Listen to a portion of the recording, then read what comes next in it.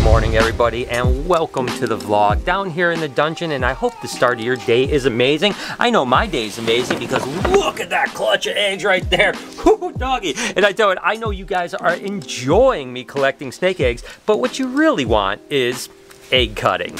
And we're here, that's right, we're ready for the first eggs of the year. How exciting is that? A brand new razor blade that I am about to open right now. And we are about to commence on the first snake egg cutting of the year. I know you guys are excited. You've been waiting for this. We'll be cutting a lot of clutches this year, so we're working on some new techniques. I want to know down below what you think of this kind of new generation of cutting. Hopefully we can take it to the next level, that immersion of the experience where you feel like you're cutting the eggs. And you may ask, what eggs are we cutting first? You guys may remember the first clutch of the year, and it was this girl here, the genetic stripe. Guess what? If you guessed that we have our first ball python clutch, you guessed right. That's right. It's actually this girl right here, of course, a genetic stripe ball python, and she was bred to this absolutely beautiful banana G-stripe male here. Whoo, doggy, that thing is amazing. So what do you guys say that we go ahead and find out what the babies are gonna look like? So what do you say we just go ahead and jump into it? Officially, 2020 egg cutting season is about to begin. And of course, because this is a G-stripe to G-stripe, everything should be G-stripes. So we should only get G-stripes and banana G-stripes, which are ridiculous. Let's go ahead and see what this first one is. Woo. And right off the rip, guys, we've got a surprise. That's right. So this is really bizarre. This is a pastel G-stripe. So I figured it was a G-stripe to a banana G-stripe, so we get all either genetic stripes or banana genetic stripes. And right off the rip, we get this beautiful pastel genetic stripe, meaning that the male had to be a pastel banana G-stripe, which is cool because now we got another gene we didn't even expect. And these guys are rippers. So there it is, guys, the first egg of the season. Let's just keep going and see what else we got. And number two, what do we have here? Oh my God, I am so excited, guys. You have no idea how amazing this is. And oh my gosh, this is, oh, it's so good to be cutting eggs again. This is actually a banana G-stripe, possibly a pastel banana G-stripe, because again, we got pastel in there, but look at the purples in there. Unbelievable. I tell you what, banana G-stripes are absolutely incredible, and I am so excited that we have one in here, and let's just jump on to egg number three. Here we go, egg number three. Let's see what we got in this little monkey right here. Oh my gosh, it's so cool. Let's see what we got. Okay, wow, that's interesting. This is another pastel G-stripe, but it's a really, really beautiful one. There's a chance I've got to take a closer look here, to be totally honest with you, because it's so light. You almost wonder if it is a banana. I just have to get a little bit more of a cut here to see if I can see a little bit better. And here we go, let's see. Just get a little bit better look at this monkey right here. No, and that's definitely a pastel G-stripe, but it's a really, really reduced pattern one and super light. So that thing is gonna be a ripper. And these guys should be climbing out of the eggs within the next probably 2 or 3 days, which makes me wonder, should I do an egg hatching cam? Last year it was a little bit tricky. I've got some ideas on it. Maybe I'll go back to that. We'll see what's going on. In the meantime, let's move on to egg number 4. Here we go. What will we have in this egg? Oh, I tell you, that is such a good feeling, isn't it? This is just a G-stripe. So this is the first one that's not a pastel, but its striping looks so good. You know, sometimes G-stripes can almost have like a motley pattern where they're broken saddles and stuff like that. This has got a perfect dorsal striping to it. Whew! I tell you, that's a beauty. One more egg to go. And last egg, I tell you what, this has been so exciting. I've been waiting a long time for this, guys, that's for sure, and I know you have too. And there it is, another banana G-stripe. Ooh, doggy, I tell you what, these are some rippers. It's so cool to finally be having some egg cutting. Beautiful snakes. We knew they were all gonna be G-stripes. We got a little surprised that there's a pastel G-stripe in there, and these banana G-stripes could be pastel banana G-stripes. I'm not sure until they climb out of the egg. So again, let me know in the comments what you think of this new style of egg cutting. If you like it, what can we improve on? Also, let me know if you want me to do an egg hatching cam where you guys could watch these eggs hatch in a camera. I'm not sure. Maybe I'll do it. We'll see what happens. But there it is, guys. Officially, 2020's egg cutting season is happening. Hi, everybody. We actually have a little bit of spare time on our hands today, so I've been really wanting to sort of push my boundaries a little bit with Beetlejuice, so as always, I have Jessica here to help me out a little bit. She is definitely the best lizard catcher in the world, so if things go awry, she'll be a really good backup for me.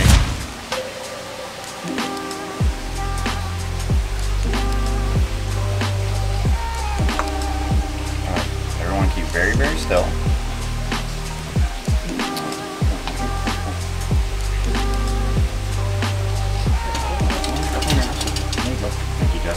Alright, you go ahead and take that.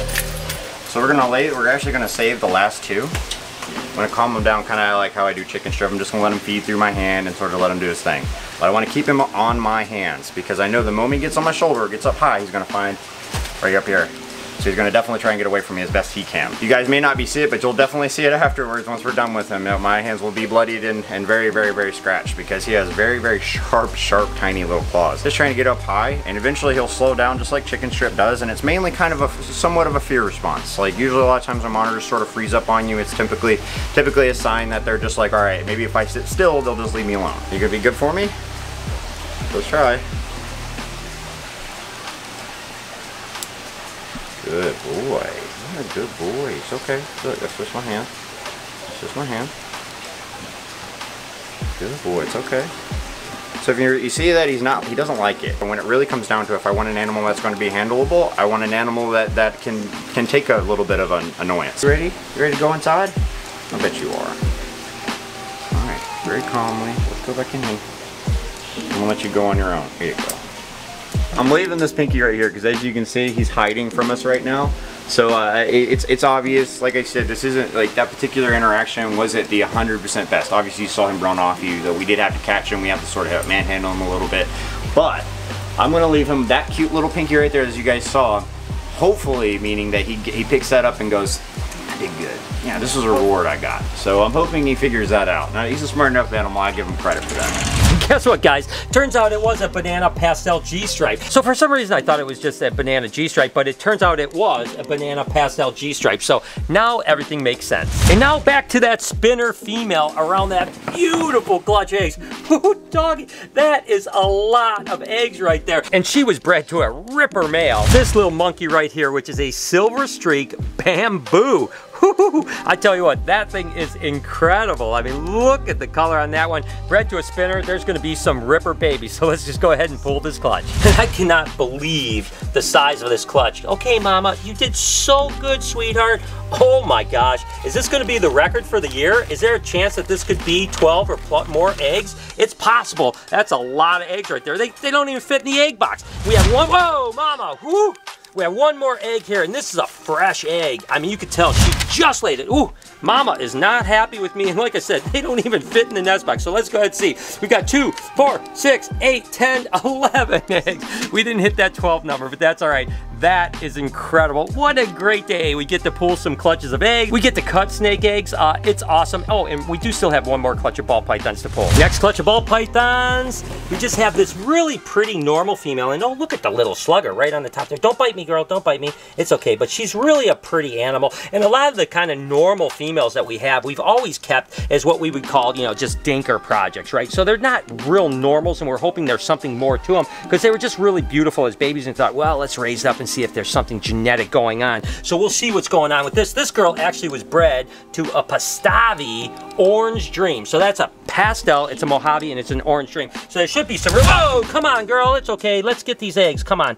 Come on, mama, I know you're just trying to protect your eggs. You're a good mama. I really do appreciate you. And then, of course, one last egg right here. And we'll get these eggs in this box right now. Of course, we're gonna have to take the top eggs off because the box won't close, but we got 2, 4, 6 good eggs, one little slugger, not bad. I mean, the eggs are piling up. That means lots more egg cutting going on. I hope that you guys are gonna enjoy the season of all that egg cutting. Again, in the comments, let me know how you felt about today's. We're working hard to try to bring you the coolest egg cutting that we possibly can. Somebody? I have one hand. Hello? All you gotta do is pull it. I literally have one hand and I'm trying. Just a little thing that I made up here. You know, I got that that vacuum that actually sucks water out, but it actually drains. So we have a drain towel right here, which is just basically a drain in the floor. So I made this with my friend Steve Bashy. He cut this out for me. I took a piece here, glued it on, put some kind of sealing in here, some wing nuts to kind of adjust here. So let's hope this works. Basically what happens is this just pops onto here. And then that's on there pretty tight now. Now I can actually get the hose and I just clamp it on here. Hose goes on here. Clamps in place like this. And now all the drain water that's hooked up to the pump over there just drains right into the drain tile. I can drain every water in the place with that vacuum, and it goes right into here, and it works out perfect. So yeah, just a little hack there. I know it's not super exciting, but I was excited about it because I think it's gonna make our life that much easier. Jessica, guess what time it is? Is it Kluber time? What time is it? Time to get this camera out of my face. Beth, guess what time it is? Kluber egg time. That's right, it is Kluber egg time. And we're actually gonna start with a het snow scaleless corn snake. So it's this little monkey right here. See what she has. Oh, she's got some eggs kind of rolled all over the place. We'll see what she's got going on. But she's bred to this snow scaleless, which I think is absolutely ridiculous. But let's see how many eggs we actually have here. Again, she kind of rolled them all over the place. Doesn't look like there's a bunch of good eggs, unfortunately. Looks like we've got one egg, one slug. We got one egg here. See, definitely one more here. Boy, this is a really small clutch and not very fertile at all. There's 3 good eggs and 2 slugs. So 5 eggs total out of that clutch. Definitely not a banger of a clutch there. But still, you never know. We could produce 3 scaleless snows, and that would be pretty awesome. Interestingly enough, this next clutch is a het strawberry snow scaleless, but it's just bred to the same thing, a het strawberry snow scaleless. So it wasn't the scaleless snow male. So hopefully this clutch will have more fertility. Oh my gosh, this is not a good day, guys. Woo! I tell you what, some days you win and some days you lose. Today, we definitely lost. It's okay, Mama. And you can really tell when a snake doesn't lay good eggs. Look at how she doesn't even look like she had any egg production at all. You know, because good eggs take a lot out of them. Bad eggs seem to not take much out of females. And literally, it looks like we've got 2 good eggs in this clutch and the rest are slugs. Now, I will tell you through experience that oftentimes when you have 2, 4, 6, 8 slugs and 2 good eggs, these 2 eggs oftentimes don't hatch. So I don't have high hopes for this clutch. I tell you what, that's just the way it goes. Some days you have great days, some days you have bad days. Today was not a good colubric egg day at all. But it's like I always tell you guys, I'm gonna take you on the entire journey. You know, I'm not gonna show you just good colubric egg clutches. I'm gonna show you when we have bad days like this. And that's just the way it goes. With that being said, that wraps up colubric eggs for the day. Let's move on to something more positive. And now that we have the hose hooked up to the drain over there, of course, Ivy gave me the perfect opportunity to jump in there and clean her up. She always keeps me working, but at least now the work will be a little bit easier.